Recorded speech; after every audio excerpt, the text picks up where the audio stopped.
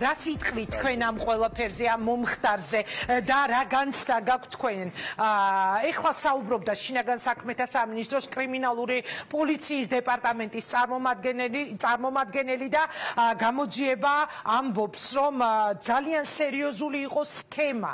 მე მახსოვს ამ დარბაზში თქვენ და არა მხოლოდ თქვენ გიორგი გიორგანაშვილთან ერთად არაერთხელ ხართ ნამყოფი.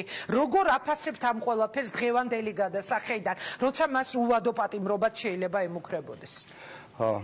პრინციპში გიორგანაშვილს უკვე 8 წელი აქვს მის ჩილი და მე ბეჭვი მაქვს რომ ის უკვე იმდენად ამ სისტემის უკვე მსხვერპლი გახდა ამ 8 წლით ამ ჩადებული ნივთიერებით რომ ეჭვი მაქვს რომ უკვე მას ფსიქოლოგიურად ძალიან მარტივად შეუძლია გადაიტანოს, მაგრამ რაც თავარია ის ბრძოლას აპირებს და არ აღიარებს ამ დანაშაულს და მან იცის თავისი სიმართლე და მე მჯერა რომ დაამტკიცებს და შეძლებს საკუთარი სიმართლის დამტკიცებას. ძალოვანი სტრუქტურის წარმომადგენელს წამოწდა ერთი ძალიან მნიშვნელოვანი ფრაზა, ის იყო რომ იმედი მაქვს რომ საზოგადოება დარწმუნდება ამაში. მე დარწმუნებული ვარ რომ ერთადერთი ინტერესი სწორედ არის საზოგადოებრივი აზრის ფორმირება ამ საქმესთან დაკავშირებით და არა რაღაცა ობიექტური ჭეშმარიტება. თავიდანვე უამრავი კითხვა არსებობდა მათ კანონიერ მოქმედებებზე, უამრავი კითხვა არსებობს დღესაც იმაზე, რატომ მაინც და მაინც ეხლა ეს ორგანიზებული დანაშაულის საქმის წინ წამოწევა, რატომ არა მთელი ამ პერიოდის განმავლობაში, როცა მიდიოდა გამოძიებაო თქვა. მაგრამ ჩვენ ძალიან კარგად ნახეთ გავეცანით მასალებს, არანაირი ახალი მტკიცებულება არ არის მოპოვებული. რეალურად თუ რაიმეზე დაყრდნობილი არის დღეს გამოძიება, არის ის ჩვენებები, რაც მანამდე არსებობდა. მთელი ამ 6 თვის განმავლობაში რეალურად არანაირი რაღაც ისეთი საქმე მოწმეები, რომლებიც მათ დაკითხული ყავთ. ეს მოწმეები გიორგი გიორგანაშვილს საერთოდ არც კი ახსენებენ. ეს არის ჩემთვის ძალიან ნიშანდობლივი ამბავი და კიდევ ერთხელ მიუთითებს იმაზე, რომ აქ საქმე რეალურად საერთოდ სხვა რამეზე გვაქვს. მე მგონი აქ უფრო პოლიტიკური მნიშვნელობის საკითხები იწევა წინ და რაღაც გადაფარვის მცდელობები და არა რაღაცა ორგანიზებულ დანაშაულზე გიორგი გიორგანაშვილის მონაწილეობა. ანუ რას გულისხმობთ ბექა, პოლიტიკური საკითხები იწევა წინ, როდესაც ამბობთ ადვოკატებს მინდა მოთმინებით დაელოდოთ ამ ადამიანების შეფასებას, ვინც სტუდიაში ყავს მოწეული, იმიტომ რომ ხო, თავარი არის საზოგადოების რეაქცია. თავარი არის საზოგადოება რა დასკვნას გამოიტანს ამ ყველაფერს, ხოჭოის ბოდიშის მოხდა მოგიწევთო ნანკა მე თქვენ უნდა გკითხოთ ვანო ზარდიაშვილმა თქვა. ნუ პრინციპში ამას ცდილობენ ამდენი ხანი რაც ცდილობენ ეს არის ახალად გაშავება, ნუ შეგვიძლია ეს ვთქვათ მეტი არაფერი.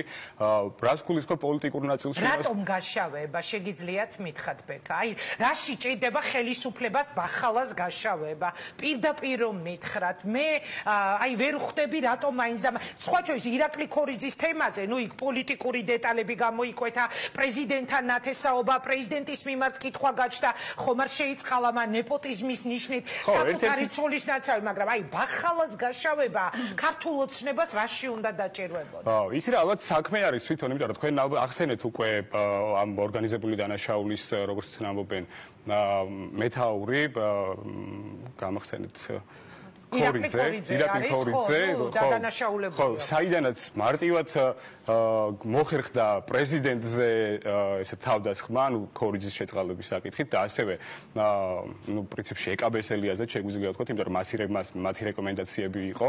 საუბრობენ სხვათა შორის ვანო ზარდიაშვილის ერთგვარ კონფლიქტებზე კომიტეტის თავმჯდომარესთან, ეკაბესელიასთან, ანუ ბევრი უკანა ფონი არის, რაც შეიძლება. პრეზიდენტზე შტურმის აქ დაინახეთ დაუშვათ ვანო ზარდიაშვილის მხრიდან ეკაბესელიაზე შეტევის ირიბად აქაც მათ შორის, თუმცა პირდაპირ უფრო პრეზიდენტზე, უფრო პრეზიდენტის მიმართ და გარდა ამისა, მოდი შევხედოთ წინაკვირას, საინტერესო იყო ნარკოპოლიტიკის მიმართულებით წინაკვირა.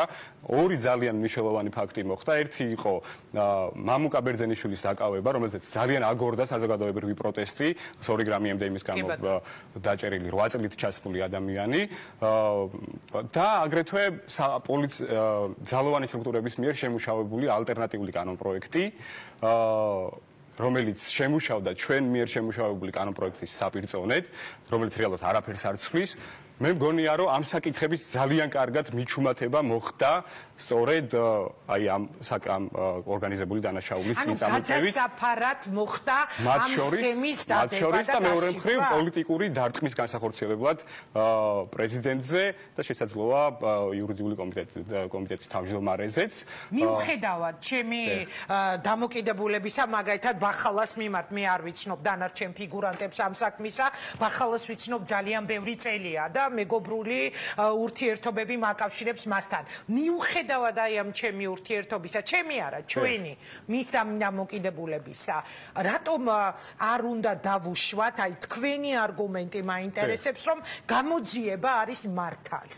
როცა ამბობს რომ გაშიფრა რაღაცა ნარკორეალიზაციის დიდი გეგმა 900 აბის სუბტექსტი შემოტანა ქვეყანაში და ასე შემდეგ. რატომ არ უნდა დავუჯერო მე ჟურნალისტმა შინაგან საქმეთა სამინისტროს? აი მითხარით. რა მაშინ ამ კითხვას დავატრიალებდი ერთხელ ესე მე მგონი ნანკა თქვა რატომ არ უნდა დავუჯერო ბახალას და რატომ უნდა დავუჯერო ორ პოლიციელს რატომ უნდა დავუჯერო ორი პოლიციელის ჩვენებას იმ პოლიციელების, რომლებმაც თავის დროზე ძალიან კარგად ჩაუდეს და ყველამ კარგად იცის დადასტურდა სასამართლოებითაც ბირჟა მაფიას წევრებს, მიხეილ თათრაშვილს, ბაჩოს ირაძეს, რომელი ერთი ვახსენო, არც ვიცი უკვე, დავით ხარშილაძეს და ასე შემდეგ და ასე შემდეგ. ანუ რატომ არ უნდა დავუჯეროთ? ანუ აქ ჩვენ საუბრობთ იმაზე, ვის უფრო მეტად დავუჯერებთ? დაუშვათ ბახალას პოლიციას. საქმის მასალებზე. და რატო არ უნდა დავუჯეროთ ხო პოლიციას? ანუ არანაირი ქვეტექსტი არ დაინახოთ, მინდა რომ სრული არგუმენტაცია არა, ეს კითხვა ლეგიტიმურია. ეს კითხვა ლეგიტიმურია, ბუნებრივია, აბსოლუტურად ლეგიტიმური. აი რატო არ უნდა დავუჯერო მე მაგალითად პოლიციას? ეს კითხვა აბსოლუტურად ლეგიტიმური კითხვა და მე ჭვიმაქვს რომ გიორგი მახარაძე, როგორც ადვოკატი, უფრო კარგად გაცეს, მეც ვიცნობ ამ საქმის მასალებს, რა თქმა უნდა, გავეცანი და ნუ იქ ყველაფერი ნათელი არის ჩემთვის, როცა არანაირი ახალი გარემოება არ არსებობს ბრალდების დასამძიმებლად და უმძიმებ ბრალდებას, ჩემთვის აქ უკვე ნათელია, რომ საქმე გვაქვს სრულიად სხვა სახის ქმედებასთან და ეს გასაგებია. გიორგის მე მივცემ სიტყვას, ცოტა მოგვიანებით დაგისვავთ ამ კითხვას. ნანკა საუბრობდა ეხა პარალელურად ბექასი და განაგძე ნანკა გითხრეს ვანო ზარდიაშვილმა რამდენჯერ ვახსენეთ დღეს ამ გადაცემაში დეპუტატმა, რომელიც ეკა ბესელიას მოადგილია და რომელზეც მაგალითად ბექას ეჭვიც გაუჩნდა, რომ შეიძლება ბესელიას მარტივად ვიტყვი გასაშავებლადაც დაჭირდაო მას